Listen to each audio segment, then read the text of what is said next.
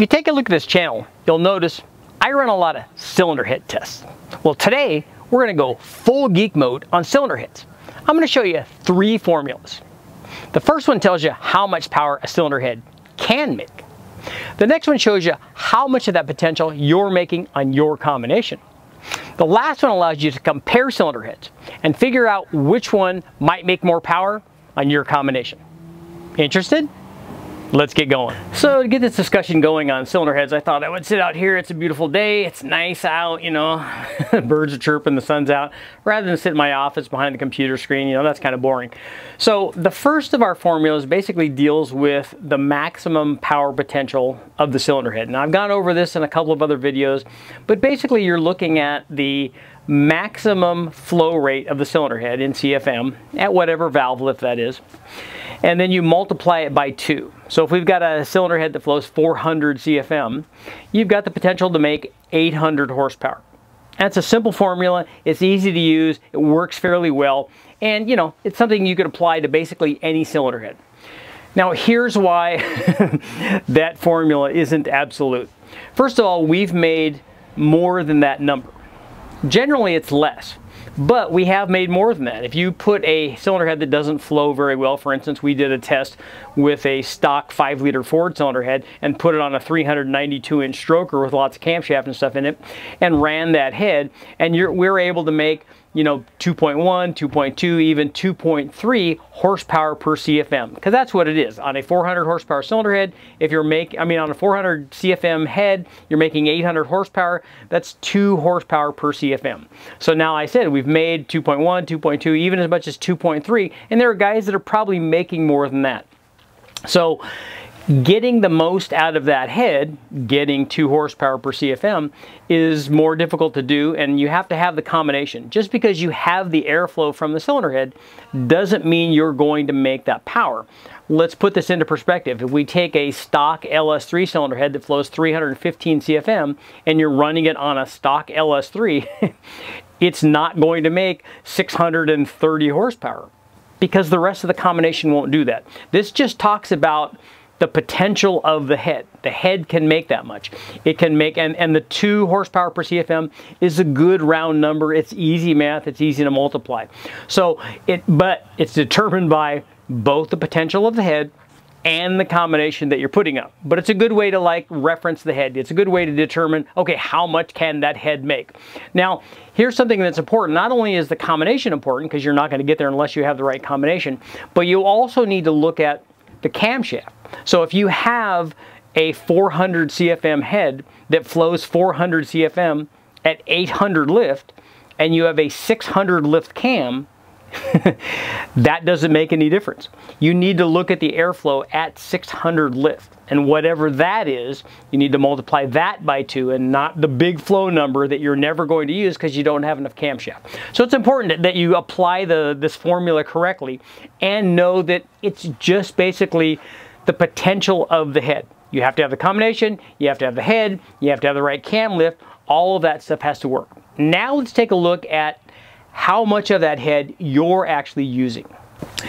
Now this formula where we get 2 horsepower per CFM can also be used in reverse, and it tells you how much of that cylinder head you're actually using and whether or not you would ultimately need to upgrade the cylinder head that you have for something that flows more. I'll give you an example. Let's say that you have an LS motor and you have a cylinder head on there that flows 300 CFM. It doesn't matter what it is, whether it's a rec port or cathedral port, whatever. We have an imaginary LS motor and we have a cylinder head that flows 300 CFM. Let's say your combination is making 500 horsepower. So we know that the cylinder head, because it flows 300 CFM, will support 600 horsepower. We know that it probably would do more than that, but let's use the 2 horsepower per CFM rule as a general guide. So we have a 600 horsepower cylinder head, and we're only making 500 horsepower. So really we're only using 5/6 of what that head has to offer. Now we're not at the 2 horsepower per CFM level yet, so we also know something else. We're not using everything that head has to offer. So we also know that there's more cylinder head left, and that doing a cylinder head upgrade on that combination is not going to help us. Now we might pick up a little bit of power by going to a better cylinder head, but the reality is we just need more in our combination to take advantage of the airflow that that cylinder head has to offer. And that's a very common occurrence. If you take a look at the video on the LS3 heads, that's very common for guys to do. They have a stock cylinder head that flows 315 CFM. And a lot of LS3 combinations, especially things that are only 6.2 liters like a factory LS3 or an LY6 like a 6 liter even more so, they're not taking advantage of everything that that cylinder head has to offer because they're not making more than 600 horsepower NA. And they've already got a cylinder head that will flow enough to support that power level. So upgrading to a CNC ported head that flows, you know, 340, 350, 360 CFM is of limited benefit. And we kind of showed that in that big video, in that cylinder head test, where we had a 468-inch test motor, and you know, we weren't gaining a ton of power by putting really good cylinder heads on them. Now, in truth, we probably needed a camshaft that had a lot more lift, and we'll talk about that later on, because if you have a big set of cylinder heads, meaning big port volume and big valve size, and we'll get into this on our discussion on coefficient of discharge, but if you have a big head with big valve and big flow, you need a big camshaft to take advantage of that stuff. Now, so that's, again, that's combination specific. But if we're not using all of the head that's there, there's extra cylinder head left, and this formula takes that into account. If we're not at the 2 horsepower per CFM level, there's more cylinder head there. We just need more combination. We don't need more cylinder head. Our final formula is something called coefficient of discharge, and it's something that was taught to me by Brian Tooley of Brian Tooley Racing, who knows more about cylinder heads and cylinder head flow than I ever will. So I thank him for bringing me up to speed on this important comparison data, because it's really cool. It allows you to actually compare different cylinder heads and not just flow rates like we normally compare, because most people decide what they're going to do, what cylinder head they're going to pick based on airflow. And even if they dive into it a little bit deeper and look at the flow rates through the whole lift range, because it's very important when you look at a cylinder head, you need to look at not just the peak flow, because you might not even be using that if you don't have enough camshaft, but even if you look at the number at, like, let's say 600 lift, which is definitely a usable number, if you don't look at the rest of the airflow through the whole lift range, you don't get an idea of what that head's going to do. It may have really good peak numbers. It may have really bad mid-lift and low-lift numbers, which means it's not going to do very well. You want to have the most airflow through the whole lift range, and in my opinion, the mid-lift flow is much more important than the peak flow, because when you watch the valve open and close, it spends twice as much time in the mid-lift as it does at the peak flow rate, so those are kind of more important. But the coefficient of discharge formula adds a whole nother level to that. And it tells you how, not just how much flow there is, but how efficient that head is at providing that flow and how much potential power it can make. So the coefficient of discharge basically is a measurement of the airflow relative to the valve size. Now, in my opinion, the port volume also takes precedence here and kind of tells you what the thing is going to do, like at different RPM ranges and stuff. But the coefficient of discharge is kind of cool, because what you need to do is take the airflow at any lift range. And now when we look at the airflow of the cylinder head data that we did on the big cylinder head test, what you want to do is take the airflow at every lift range, 50 thousandths, 100 thousandths, 200, 300, all the way through the lift range, and then divide that by the valve size. And then we start to see why a cathedral port head, for instance, on an LS application, why it might do very well compared to a rec port head that is bigger in port volume, and more importantly for the coefficient of discharge, has a much bigger valve. So yes, it flows more. Like when I did the test on the LY6, we compared the stock LS3 head to a trick flow 225 head, which have comparable airflow numbers. But the cathedral port head does it with two things that benefit it and allow it to make a lot more power. It does it with a smaller intake valve, and it also does it with smaller cross-section on the port.